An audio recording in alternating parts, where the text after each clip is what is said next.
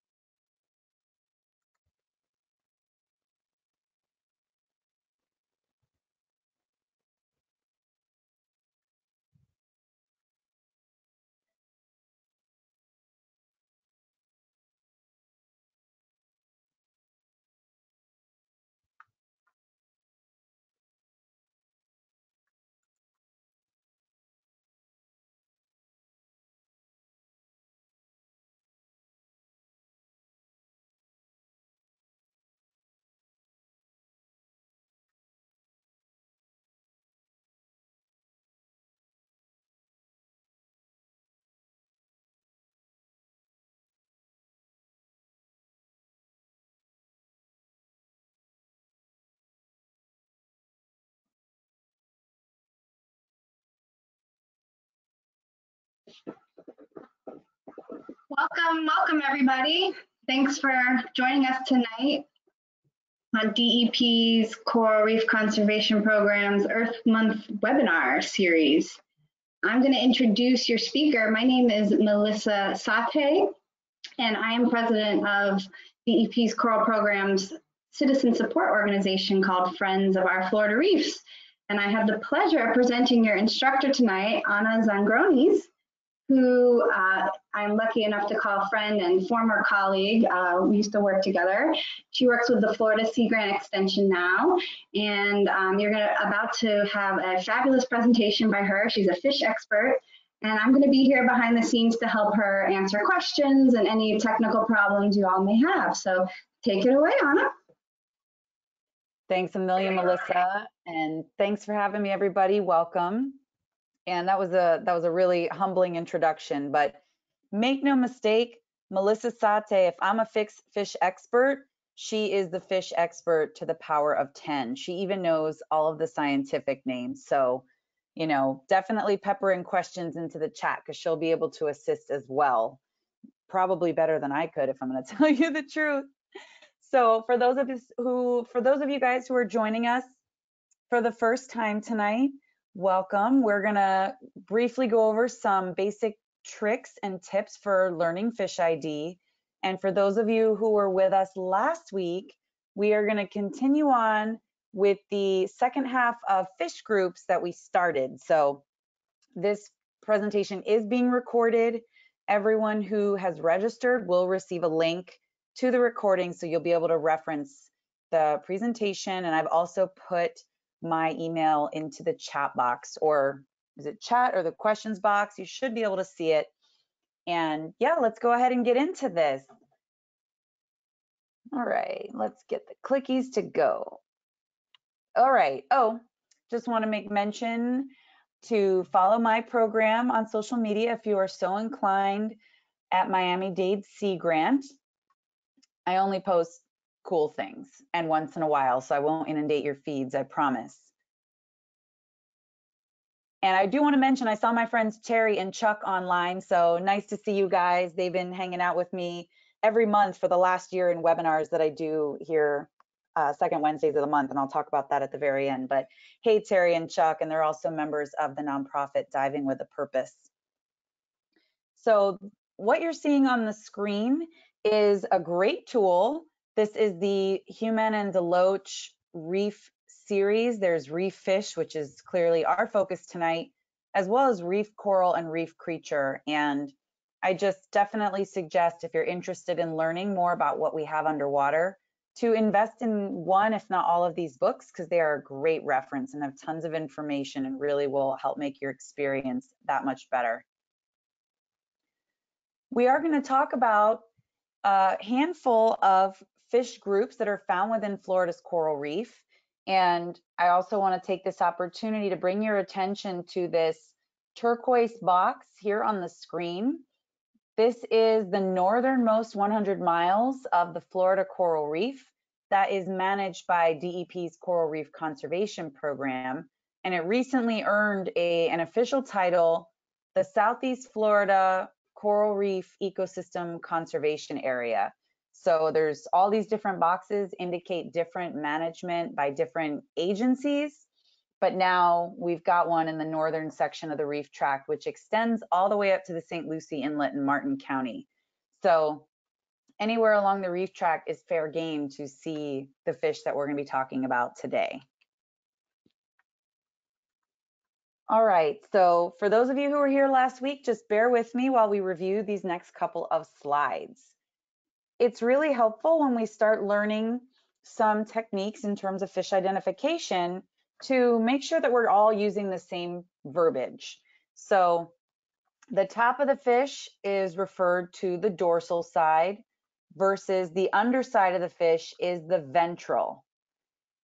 Front of the fish is the anterior, and the rear or back of the fish is the posterior.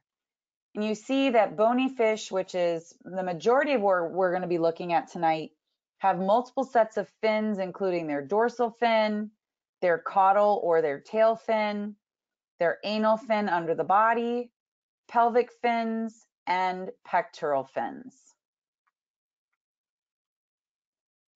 These next few slides come straight from the Reef Environmental Education Foundation in Key Largo. And I also want to mention that this entire presentation is based on the way that they group fish for identification for use in their surveys. So all of these graphics and the majority of the pictures that you're looking at come from Reef, and they do a really fantastic job of making it a little bit more attainable how to learn fish ID. So we're going to be talking about some terminology that is present depending on the fish species. And the first are vertical stripes, which are also known as bars. And some of the species we discussed last week actually has the name bar in its common name. We also have stripes or horizontal lines, bands, which are diagonal stripes, spots, which is essentially a big dot. An oscillated spot is simply a spot that has a ring or a line around it. Blotches are simply a grouping of speckles or markings very closely put together. And then lastly, we have lines radiating from the eye, which some of you might guess, this is actually a way for fish to help deter from predation. And I want to give the disclaimer now that everything we're looking at tonight, we're looking at the adult or terminal phases of the fish. And we're doing that just to make it a little bit easier, frankly, because a lot of these fish have different markings or patterns or coloration depending on what phase of their life that they're in. So we are focusing specifically on the adult or terminal phase. Last week, we covered fish ID groups 1 through 5, and today we're going to be going through 6 through 12. And you'll see by the names here that these are grouped by either physical characteristics and or physical behaviors that they exhibit. So that's how these fish groups go together. And so we're going to be looking at a handful of representative species within each group or family. The first that we're going to be looking at are the fish that swim with their pectoral fins or have obvious scales. And we're going to be looking at two families within this fish ID group, the parrotfish as well as the wrasse, and these both have large noticeable scales. Within these families, the fish in them can change sex within their lifetime and can exhibit 2 or more color patterns in the same species. The parrotfish get that common name because their teeth have fused into powerful beaks, which they then utilize to scrape and remove algae from coral. And fun fact, if you didn't know, that the sand that you see when you were either out snorkeling or diving in the ocean comes from parrotfish poop. Yes, that's right, parrotfish poop, and they can produce up to about a ton of sand per year. The first species that we're going to look at is the rainbow parrotfish. It's a really gorgeous fish. It's the largest in the tropical Western Atlantic and Caribbean and can grow. I mean, I haven't seen them 4 feet in length, but I've definitely seen them 2 feet in length. And they're distinguished not only because the multiple colors that they show, but they have orange edged fins, both their anal, their tail fin, and their pelvic fins. And as I mentioned, they are herbivores. They graze algae. So we love a healthy and booming parrotfish population. Next up is the blue parrotfish, which has this pretty easy to identify squarish hump head. I actually called this the hump head parrotfish today. I saw a bunch. This is not the right word. It's the blue parrotfish. And when they get to this adult, more terminal phase, they are this iridescent blue. They might even have more almost like a lavender or lilac type of shade as seen as in the photo in the upper right. But you can't mistake it. And as well as that opening of the mouth and the beak is pretty small when you compare it to the beak on the rainbow. So here we've got more almost like a toucan sand type of mouth versus the blue parrotfish. It's got this little bitty mouth, but a very square head.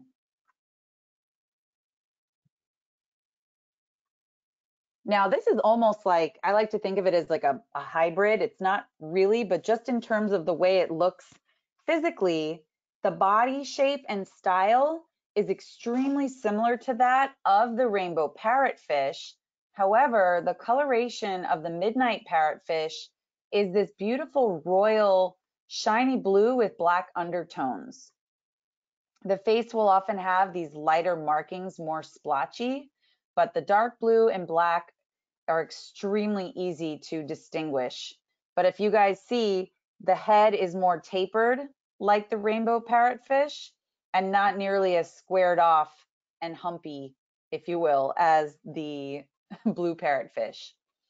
And these will swim, sometimes you'll see them alone, but they can also swim in huge flocks, which is pretty fantastic.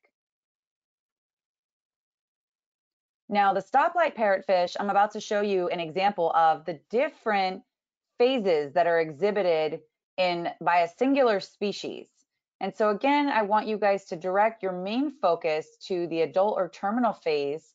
And the stoplight parrotfish gets its common name from the 3 color tones that are found on its tail. The other really most important marking is the yellow spot right by their gills.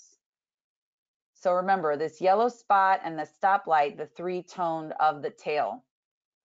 And this is where Melissa is truly phenomenal at her fish ID, because when you have a fish that you see here in the upper right picture, when these guys are 2 inches long and there's a million of them swimming around and a million other babies, we have to identify all of them, not just the adults. But I just wanted you guys to get an idea of what this looks like. Oops, sorry. So this is a picture, a different view of the stoplight parrotfish, and you really can see how well defined the scales are on this particular species. You can really see the different colors on the tail, and then there's that gill spot. Fun fact about parrotfish in general, that when they go to sleep at night and they nestle into the reef, into little nooks and crannies, they actually secrete this little mucus bubble around them. And so if you're ever doing a night dive and you see a parrotfish, you want to be really careful not to disturb it, because you don't want to disturb that mucus bubble. Now I'm about to bring out one of Reef's quintessential memory clues for this fish. This is the red band parrotfish. This is really common. It's not as large as the stoplight parrotfish, which can grow to 1 to 2 feet. These usually stay smaller than a foot, but what you're looking for is the red stripe that connects, it goes from the mouth and almost connects to the eye. You got this red ring around the eye that's pretty easy to look at as well. And the memory clue that I mentioned is, imagine Ray-Bans on the red band. So Ray-Ban sunglasses on this particular species of parrotfish. Now we're going to transition from the parrotfish into the wrasse family. And the bluehead wrasse is a really common member of the reef community. They move, buzz, if you will, endlessly above the bottom. And they have these very small cigar-shaped bodies. And what is distinguished by them, what distinguishes them, is that as they mature, they have this blue head that separates their body by this black and white bar pattern. I was going to say banding, but technically they're bars. So the end of their tail also points. They have the very streamlined, pretty tail. And these guys are moving. There's usually a whole flock of them. They are not by any means solitary.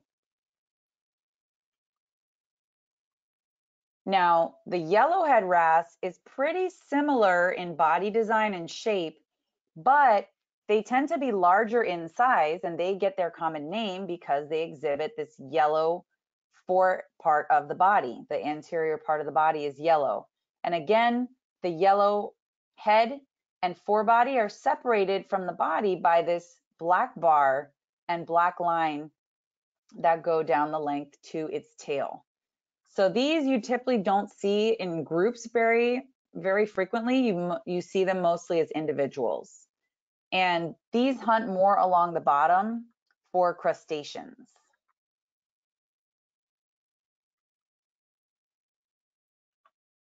This is the Creole wrasse, and I love these because this purple color is really beautiful to look at, and there's also usually yellow edges on some of their fins.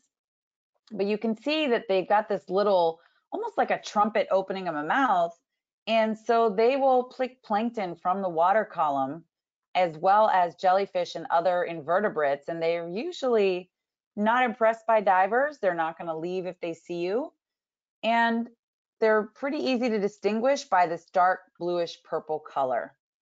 And these fish have also been seen visiting cleaning stations where fish and shrimp pick parasites off of them, as you can see by this little goby right here.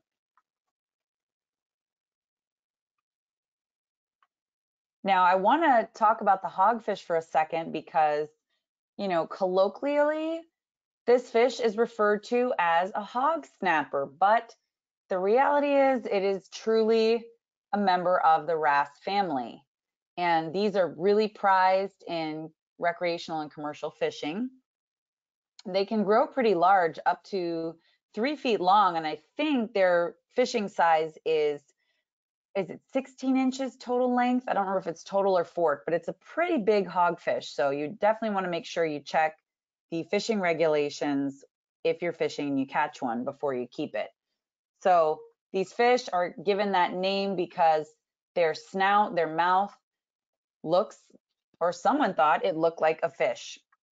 They can change color. They often have a spot on towards the back of their body around the second dorsal fin, and then they have this like broom-like type of tail. And usually the first 3 spines of, the first 3 spines of their dorsal fins are much longer and will stand up straight like that. So they're pretty unmistakable. And when they're little, oh, they're adorable. This is a little one here in the upper right photo. So I'm going to put some of these pictures up, and I'm going to ask you guys to type into the questions box what you think these fish are.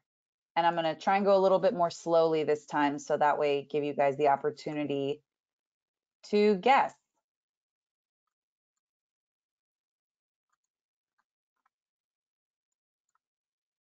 All right, I think I saw a rainbow parrot. Yep.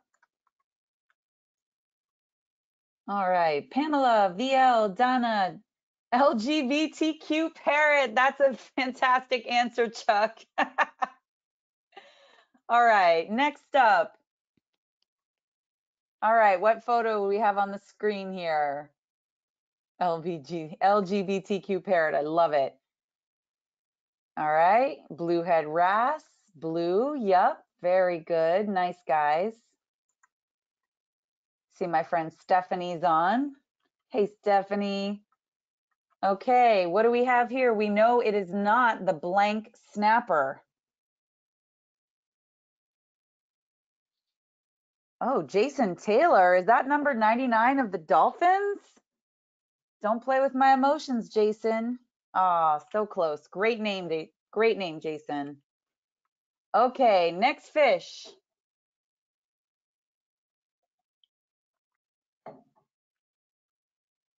All right, Creole wrasse. Very good. What about here on the lower left of your screen? Yellowhead, I see Janet Ramos. Hi, Janet. Okay, what about now? Blue parrot, yep. Nice job, guys. Okay, second to last one. Yep, stoplight parrot. I sometimes say spotlight, but you know, as long as you know what it is. Good job, y'all.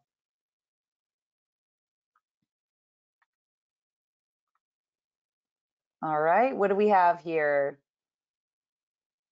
Ooh, I'm seeing a couple interesting name variations. Red stripe parrot, red line parrot. Ray-ban, yep.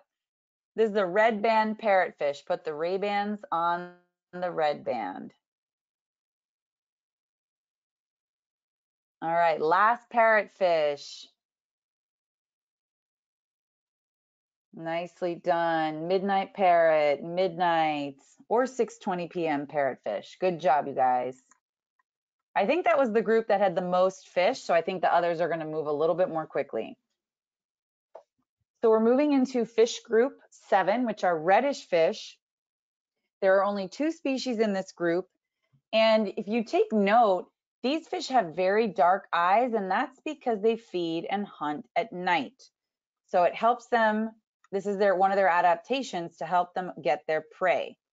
And they also have this red coloration to help them blend into the reef. And we're going to be looking at two members of the squirrelfish family.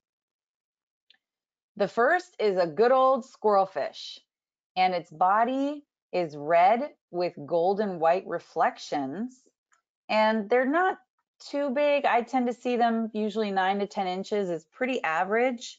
The reason they get their common name is because of this very tall, pronounced rear dorsal fin, the second dorsal fin, which, you know, again, to someone look like a squirrel's tail because of all the squirrels that swim around on the reef. And on the 4 dorsal fins, they have a more yellowish or gold tint to them. And you'll often see these fish under ledges, in crevices. Again, because you think about it, most of the time that we dive is during the day. So they're trying to hide around where it's dark until they can come out and wear their sunglasses at night.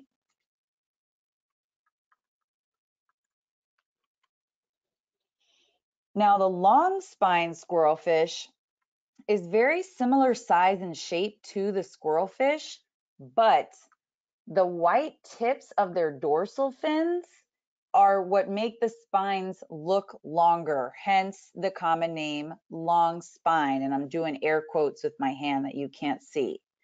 Again, very similar body coloration to the squirrelfish, but what you're really looking for are these white tipped fins.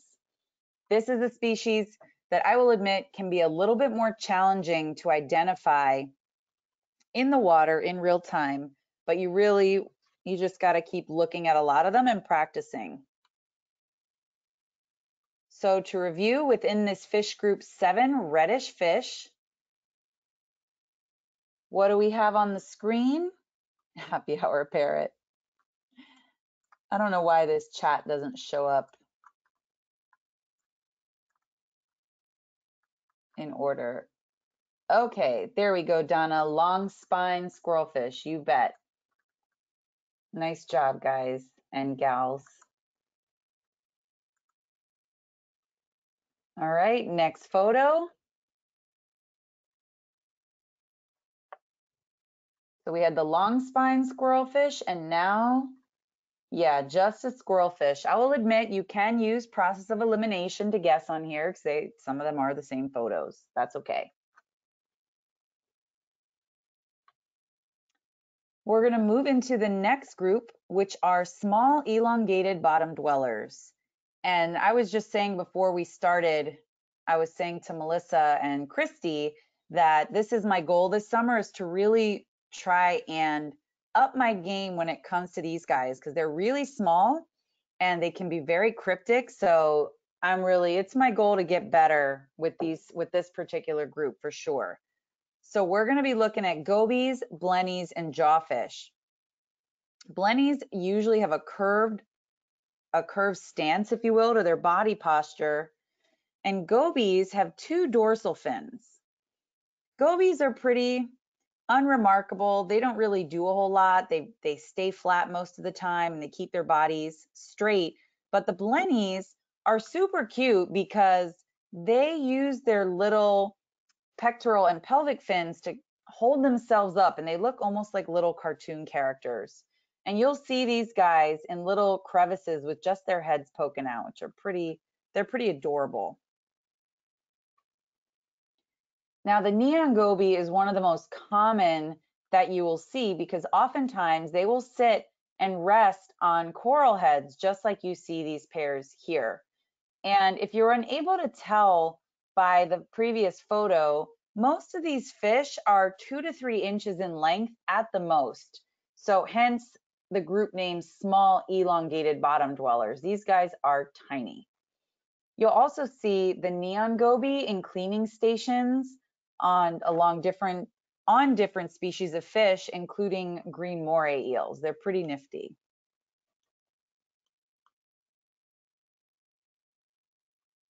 Here is the gold spot goby, which is main characteristic is it's this brown bar that goes through its eye, and its body is pretty unremarkable in terms of these beige and brownish spots blend right into the reef. So your main distinguishing features that you're looking for are these sets of brown squares that run the length almost on the ventral side of the body. And these fish live in small groups in sandy or rubble areas near the reefs. Now here's this blenny that I was telling you about, and these guys, they're so freaking cute. They look like little aliens or little cartoon characters. And this is the red lip blenny. This is one of the more common members of the reef community. More often than not, you'll see them with this dark or reddish body, but on occasion they will show this white variation as well. But their main distinguishing feature are those red, maybe she's born with it, maybe it's Maybelline lips, okay? And so, like I said, they'll perch up on their little fins and look at you and often stick their head out and they use a coral head or other hard structure for cover.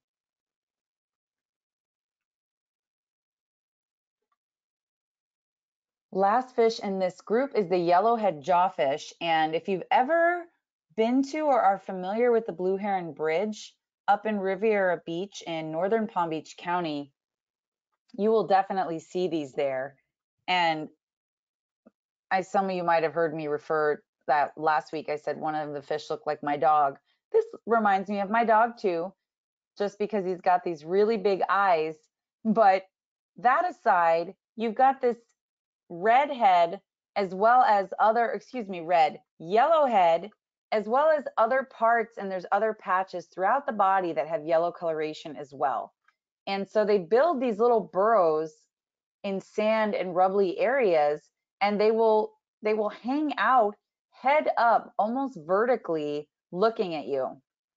And these fish are really famous in the underwater photography world because the male jawfish will receive the eggs from the female jawfish and keep them in his mouth until they hatch. So there are tons of phenomenal macro photographs of male yellow-headed jawfish with their mouth open, and you can see all the little eggs and little baby fish in there. It's really super cool. And if you haven't seen it, just Google it because it'll come up instantly, I assure you.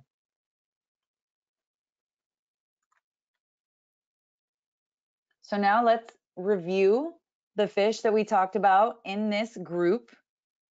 We had gobies, blennies, and jawfish. So what do we have on the screen right now? And if you say maybe she's born with it, maybe it's Maybelline. Ah, Maybelline, yes. This is a red-lipped blenny. Nicely done. So remember, your main distinguishing feature are these red lips.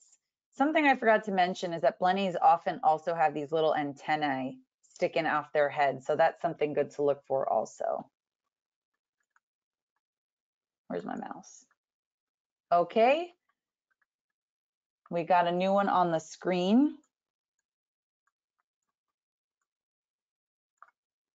So we just saw the red lip blenny. Yep. Michelle, Jason, Donna, Christopher, gold spot goby. Nicely done.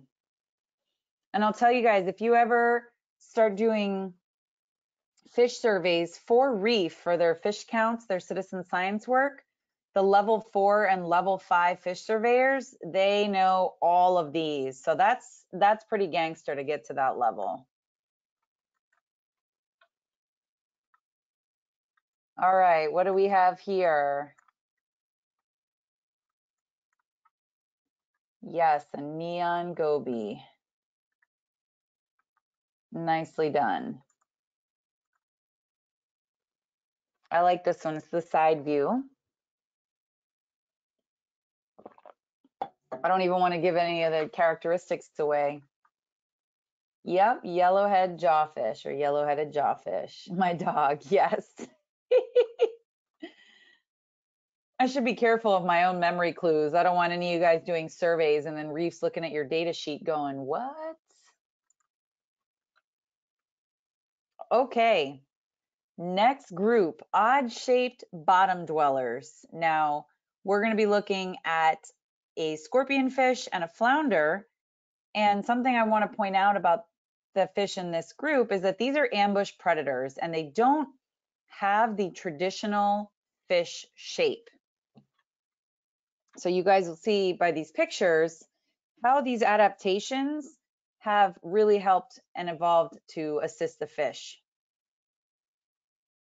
So the first is the peacock flounder, which I put in this circle here because I used to use this slide and then even I couldn't find the fish. So if you look a little bit closely, here's the body, there are the eyes, and then there's the tail right next to this little bit of Porites asteroides coral.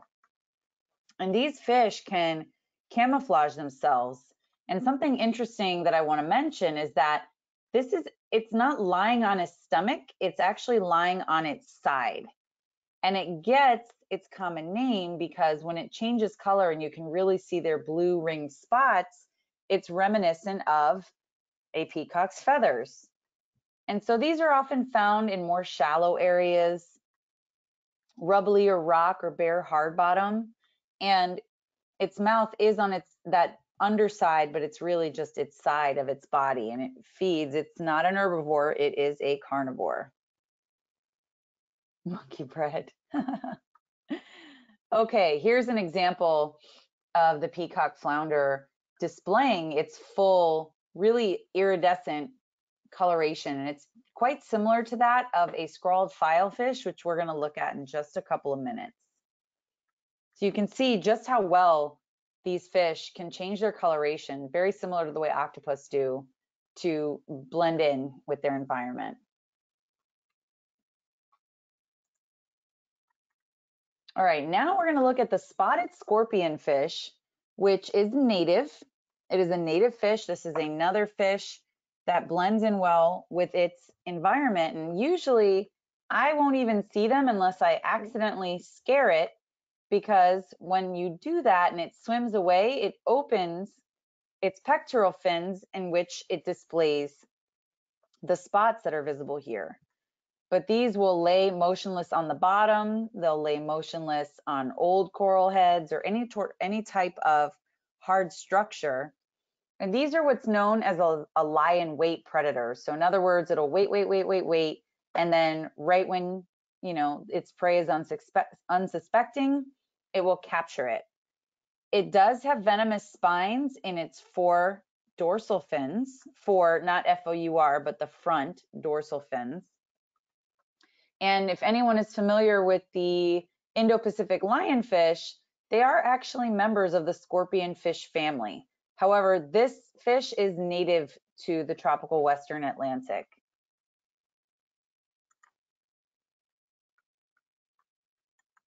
All right, so let's talk through, what did we just look at? Photo that's on the screen. The spotted scorpion fish looks like a stonefish. Yeah, sometimes that's like a colloquially used name, Layla. Yep, spotted scorpion fish, nicely done.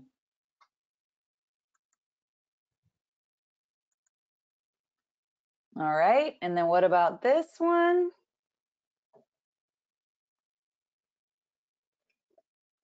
Yep, peacock flounder, nicely done, Jason. Michelle, Pamela, Noelia, Terry, Donna, great. All right, group 10, odd-shaped swimmers. Within this group, we're looking at triggerfish, filefish, boxfishes, goatfish, trumpetfish, and puffers. And all of these are very uniquely shaped and spend the majority of their time swimming or in motion. Triggerfishes and filefishes are very closely related. They're given the nickname of leather jackets, which is describing their rough skin texture. Triggerfish and filefish also have a single spine on the very top of their body, which they can lock into place and use for self-defense. So the first fish we're going to look at is a fish that falls into one of 2 families of pufferfish, And I'll mention that those are ones with no spines or smooth puffers, like the sharp-nosed puffer, which is a little guy that looks like it's giving you a kiss, and then the spiny puffers. So, and that's what we're looking at here. The balloon fish is a spiny puffer. And these little guys are pretty shy. I would say at their largest, they get to be about 8 inches. And their coloration is extremely distinctive. They've got this lightish brown interspersed with darker brown colors on their body, and then this bluish green eye with yellow flecks. Now, I also want to mention that if you guys were ever in the water, it has used to be a thing for some dive guides to make these guys blow up or inflate. And that is a practice that I would just say is not recommended, because these fish have that ability for their own self-defense, and they can only do it a certain number of times in their life.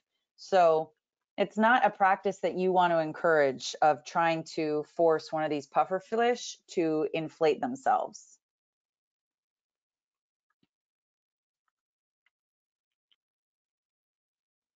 This is the fish I mentioned a couple of minutes ago when we were looking at the peacock flounder, just in terms of the gorgeous bluish purple iridescent stripes and spots on the scrawled filefish. These have very long and slender snouts and very small mouths. And the body is pretty flat if you were to look at it head on, and it has this broom-like tail.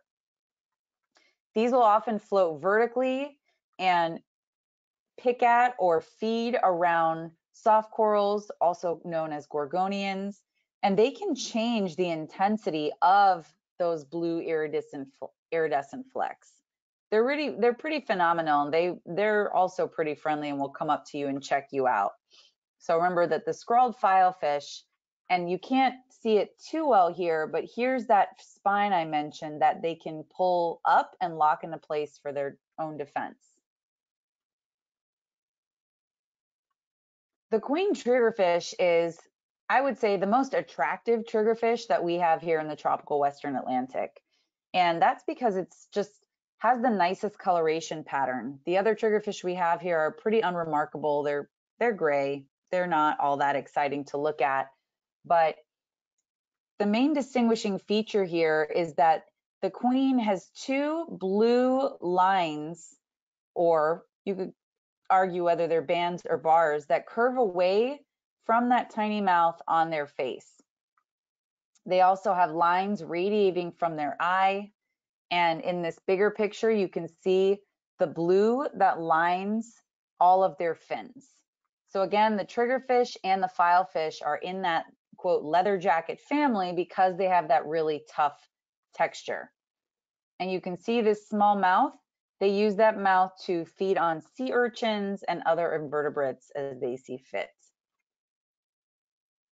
The triggerfish, the queen, and the other species here are also not very shy about getting close to people, especially if they think the people are hanging out in their hood.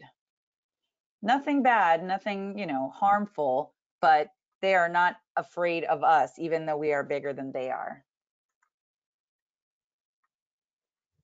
Now, the smooth trunk fish is in the boxfish family, and its skeleton is a little bit unusual in that its skeleton are these fused plates, fused hexagonal plates. And if you can ever get the chance to see an example of them, of the skeletons, that is, at an aquarium, or Crandon Nature Center, I believe, has them, they're pretty neat looking, and they're different from a traditional fish skeleton. And this name, the smooth trunk fish, is indicative because they don't have any spines on their body, unlike a similar species, the cowfish, which does have spines. It has these little horns right above its head. So these black and white polka dot pattern, they can change that. They can lighten it or darken it. And their main thing that they use to hunt with is this little bitty mouth that they use to shoot water to help them find their food. And so they're super cute. They got this little tail. I feel like they could be in Finding Nemo too, like Friends of Dory's. And when they're juvenile, these little guys in the lower right, this is like the size of a thimble. I mean, it's as adorable. Anything baby is cute, but especially these little guys with the polka dots, I can't even stand it. Now, the yellow goatfish is almost, for those of you who were here last week, this is almost the goatfish version of a yellow snapper. So if you were to take your hand right now and use it to cover up the head of the yellow goatfish, what you would see is what's the remaining 2/3 of the body is very similar in design and coloration to the yellowtail snapper. These fish can get up to 12 feet long, and the goatfish have a pair of barbels, or their little whiskers, their mustache, if you will, their sensory organs under their chin. Their other main characteristic are their widely spaced dorsal fins, okay? So anytime you see these, well, I was about to say dorsal fins, these barbels or their whiskers, their little goatee, and the stripe that connects the eye all the way to the tail, you know that it's a yellow goatfish and not a yellowtail snapper. I'm sorry, did I say that goatfish get up to 12 feet long? No, thank you for catching that. No, 12 inches long. Sorry, that would be a pretty scary fish. Thank you for that, everybody. Oops. All right, trumpet fish. I love the trumpet fish because they're so weird looking. They are these long, skinny, flat fish. They will often swim head down and disguise themselves in sea rods like what we have here. And there are different color variations. There's the yellow, there's also the brown, and I've also seen blue, purple variations as well. And this mouth, I mean, it's a little hard to tell here, but when this mouth opens up, it goes from this to the size of a fish hula hoop equivalent.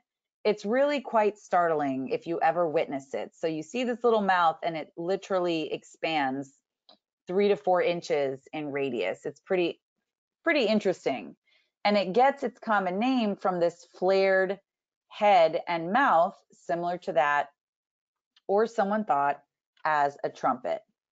And if you're ever underwater with me, my signal for trumpet, and you can't see me right now, but in front of my face, I'm imagining that I'm holding that brass instrument and I'm pumping my fingers on the buttons. I don't know what the real word, the keys, is, but the most important part of this is that you have to hum. So as you're doing your fingers, you go do do do do, and that's the trumpet fish. That's my trumpet fish call or signal. Pro tip, guys, pro tip. All right, let's go through this group. So show me what you've got. I'll give you a clue. This is in the leather jacket family. All right, Terry got it first. Scrawled filefish, very nice. Good job, everybody.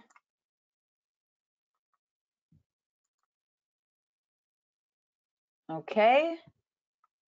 I'm going to imagine that everyone is in their homes doing that new fish symbol or call that I just described to you. Do do do do. Trumpet fish making the noise. Yes, you'll never forget it now. Oh, bonus, Terry, trumpet fish with rock beauty in the background. Correct. All right. Little guy who uses those lips to stream water and uncover its prey. Cute platelet fish. Yes. Yep, that fused almost body armor for its skeleton. This is a smooth trunkfish. Smooth trunkfish. All right, this is a member of the puffer family, and it is a puffer fish with spines.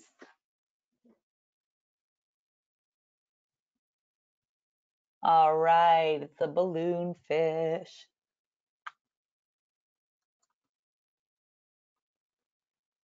Okay, this fish is the most attractive of the species that we have here in Florida. She's got her hair done, makeup right, queen triggerfish, yeah.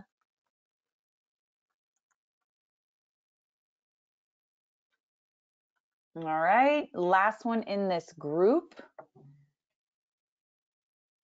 This is the blank equivalent of a yellowtail snapper.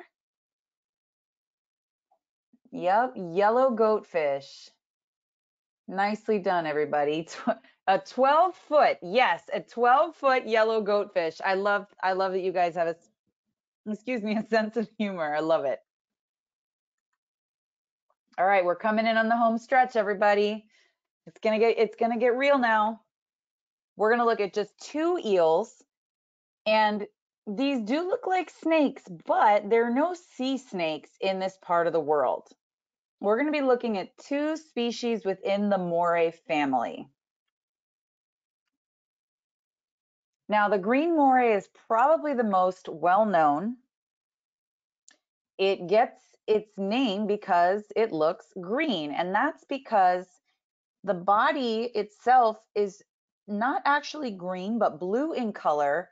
However, it's covered by this layer of yellow mucus. And these fish hide out. They're usually either within the reef or, again, crevices, holes in structure. They're not particularly interested in interactions. Usually you'll just see their head sticking out, and they look a little scurry because they have their mouths open and they're usually exposing their teeth. And that's not actually that they're trying to be aggressive, but instead they're breathing by opening their mouths so they can force more water through their gills. So all that to say, though, I don't suggest trying to pet green moray eels because eel bites are no joke. And I have 2 friends who have been bitten by eels, and that was unprovoked. So, let's leave nature alone to do their thing. And if you are lucky enough to see them free swimming, though, they're really beautiful. It's quite a sight to watch them slither through the water. So smooth body, green, big pronounced teeth. And usually when they have their mouths open, you can catch some of those neon gobies in there doing a little cleaning action for them. The second moray that we're going to talk about is the spotted moray. And these are typically much smaller and much thinner in girth. They're not nearly as girthy as the green moray eel. And they're made distinguishable. So I forgot to say it, you couldn't see it so much on the other pictures, but eels have one long continuous dorsal fin that runs almost the entire length of their body. And this side profile of the spotted moray makes it a lot easier to see. But the spotted moray has these white and brown splotches that are often, the polka dots it's hard to distinguish them. They're often connected. But this one is pretty easy to ID, and these are extremely common on the reef as well. All right, let's go over our eels.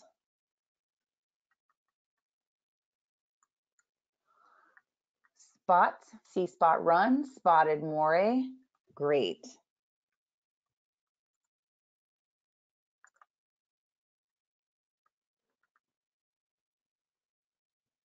Green moray, awesome.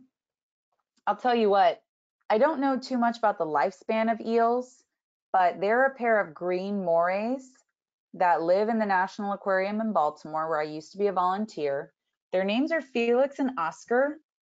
And when I started there in 2010, they were there and they are still there. So they have been living on exhibit for at least 10 years. So that's pretty cool to know. That's the only one I have as a reference because I just have no idea how old eels can live to be. All right, you guys, this is it. This is the last group, the sharks and rays.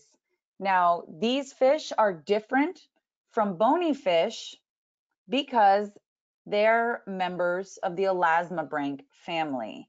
And essentially what that means is that their skeletons are made of cartilage rather than bone. So we're going to be looking at the families of nurse sharks and rays. First is the southern stingray, which is a ray that is found mostly either right on the bottom or flying or swimming just above the bottom. And that's because its mouth is located on the ventral side of its body. So this particular species buries itself in the sand, uses its spiracles to help push water to move the sand or the sediment out of the way to find their food. So sometimes they can submerge just like this, and all you might see are these eyeballs sticking up. They are not aggressive. Usually the contact stories that people have to share about stingrays are because they were on the beach and accidentally bumped into or stepped on a stingray. They do have a venomous spine on the underside of their tail, but that is simply for their own self-defense. They are not a threatening organism. The southern stingray is brownish or grayish in color, and from wingtip to wingtip, this particular species can grow up to 5 feet long. The spotted eagle ray is one of my favorite fishes ever. And if anyone wants to buy me a present, on Etsy, there is a sculpture of 3 spotted eagle rays. So I have a big birthday coming up, so I'm just putting that out there. I'm completely just kidding, but seriously, Google spotted eagle ray art. I just love them. And if you'll notice, there's a couple of things that are different versus the southern stingray. The first I'm going to point out is they're very triangular shaped, pointed dorsal fins. The second is its more duck-billed mouth. This is a species that flies or swims more actively higher up in the water column. It doesn't typically spend its time in the sand, in the sediment, the way the southern stingray does. It doesn't bury itself there. It actually uses this duck bill to poke through and try to dig out certain prey items like mollusks. These guys are also very famous because they put on spectacular shows. They can jump or breach the surface pretty high and have accidentally ended up on boats because they've done this. And sometimes I've heard it's because of they're trying to escape predation, but also sometimes because they're trying to shake off little parasites that are itching them or something.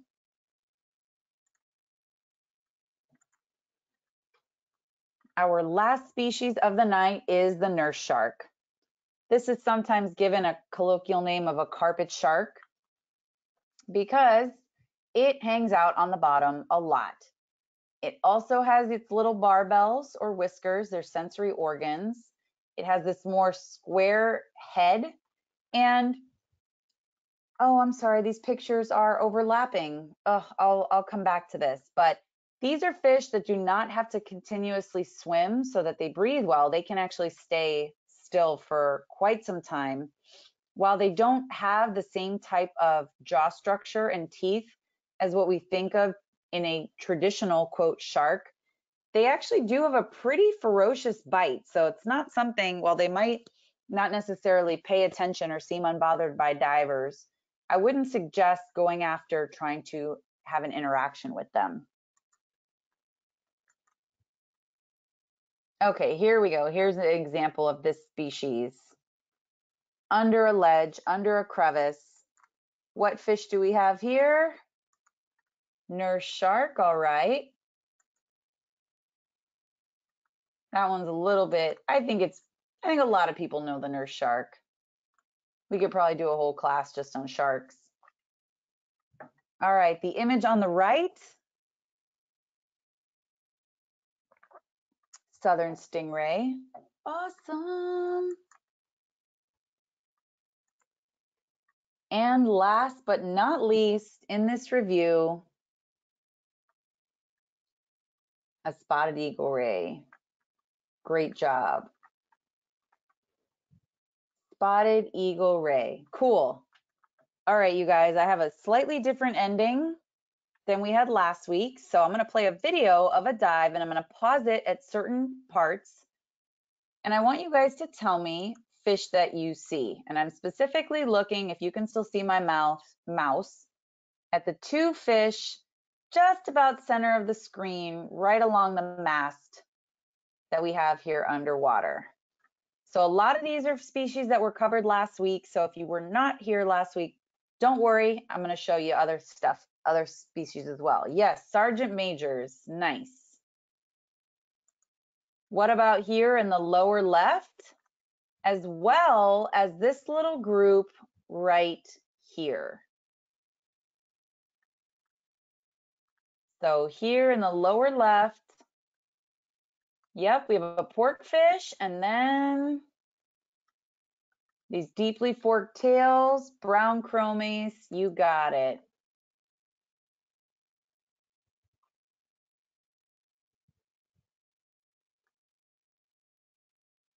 And we got a whole bunch of, where's my mouse? Oh, sorry, what happened? Okay, sorry about that, y'all. I lost my pointer. This is in Key Largo, Pamela. This is a historical shipwreck. Ooh, pause. Oh, it's all going downhill. Okay, what about right here? I don't even want to pause it. This is a juvenile, but it looks the same in its juvenile form. Yep, this is a queen angelfish, and this wreck is in about 15 or 18 feet of water, and I was shooting with a Sea Life DC something. This is just available light and one of their preset white balances. I'm just gonna let it run. Okay, what just swam out of the frame? Humans, yes. There was a gray angelfish that just swam. Sorry, guys. I'm afraid to touch anything else because it keeps messing stuff up. In the center, we have, this is it's in the grouper family. It was a Labrador of the sea. It was a red grouper. Yep, there were some margate. There were also white grunts. There was a mangrove snapper. The little yellow guy that was at the bottom of the screen, that was a juvenile blue tang.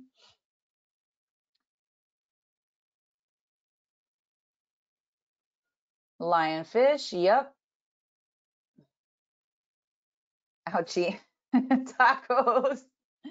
Lionfish, boo, yep. Nurse shark. Juvenile grunts. Oh, right. What about right here? And what about back there? Oh, so close. We had a barracuda. There were tomtates, and there was a hogfish in the back too. Cool. Thanks, guys. I do want to make mention that coming up in May on the second Wednesday, I have my final webinar of the spring season. It's a webinar series that I collaborate with my colleagues from Miami-Dade County Eco Adventures. And the talk is going to be Wednesday, May 12th at 12 p.m. on the benefits of blue and green spaces. So if you're interested in this, because I'm sure you guys probably have more webinars that you want to add onto your schedule, I'll have Melissa put my email address back in the chat. So as per my usual, I wanted to try and find a new joke this year, and I want to ask you guys, why didn't the fish pass their final exams? Any guesses? Ooh, they were floundering. Oh, they didn't go to school. Oh my God, I like those answers so much better. Where is it?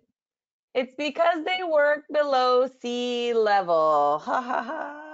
It's a good one. I like these skip school. These are all, you guys are way more creative. So I am going Did to you try see and. somebody was asking how to dive with your group? Oh, well, I don't. So hi, hopefully you guys can see me now. Now that I'm distraction free, I could put the camera on. I don't have a regular group that I go with. The two folks that you saw, the human fish you saw in that video, were my 67-year-old dive buddy and his wife. So when we dive, I'm usually going off of his boat.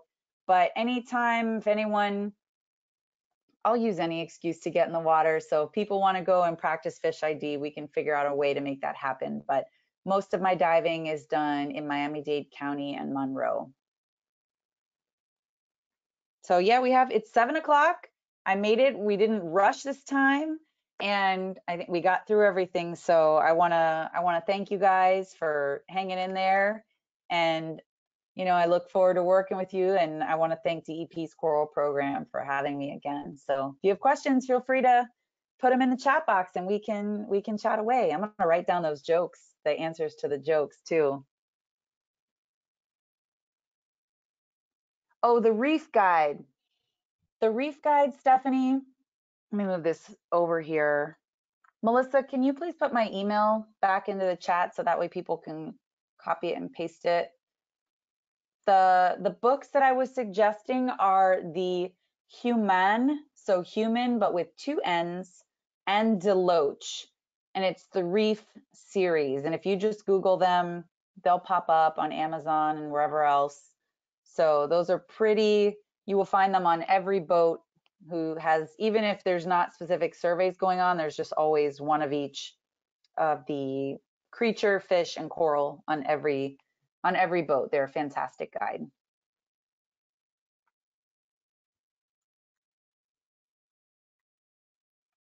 All right, so we got Stephanie, Broward. Oh yeah, we can go. I go to Broward too. We talked about that, Pamela. Lauderdale by the Sea, if anyone is familiar with Northern Broward County, Lauderdale by the Sea is a great beach accessible dive site.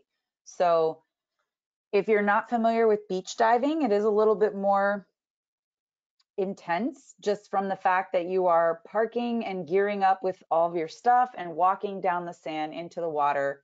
But the great part about it is you're not necessarily limited or restrained to the schedule of a boat. So you can go pretty much at any time. And, at the most, it's maybe 15 or 17 feet deep. So you can have a nice long dive there, and there's a lot to see. So definitely Lauderdale by the Sea is a great place to go.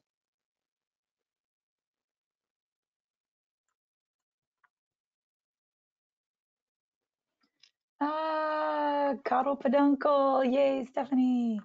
Oh, that's right, there is a beach cam. Pamela, if you put that, maybe if you put that in, I can, oh, I don't know what just happened. Hopefully you guys can still see me. There's a beach cam for Lauderdale by the Sea. Watch the beach cam and look for a west wind. And I put your email, I answered a question with your email. I had it in the chat as well, but I'm not sure everyone sees that. So it's in one of the question answers. Okay, I see it. Yeah, it is in the chat. Beach cam, cool.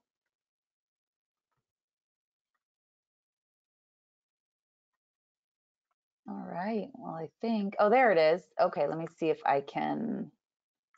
Thanks, Pamela. I'm gonna copy and paste the beach cam and put it in the chat. So it should be visible now to everyone in the chat menu. That and Weather Underground to check the winds for sure. Because even though it's beach diving, you don't want to be trying to fight the surge and the waves crashing on the shore. Plus, that usually comes with visibility that's not so wonderful. But yeah, that's a great location. Okay, there's a great group of folks who are there all the time. Awesome. Yeah, Gold Coast Scuba is nearby, and you can rent tanks and gear from them. And I think there are still, Melissa, I don't know if you have the flyer in front of you, but there are still some classes left for DEP's Coral Program's Earth Month series. I think there are at least, yeah, I think there are still a few more left, so maybe we can mention those so you guys have all the opportunities. Pulling it up now. Awesome.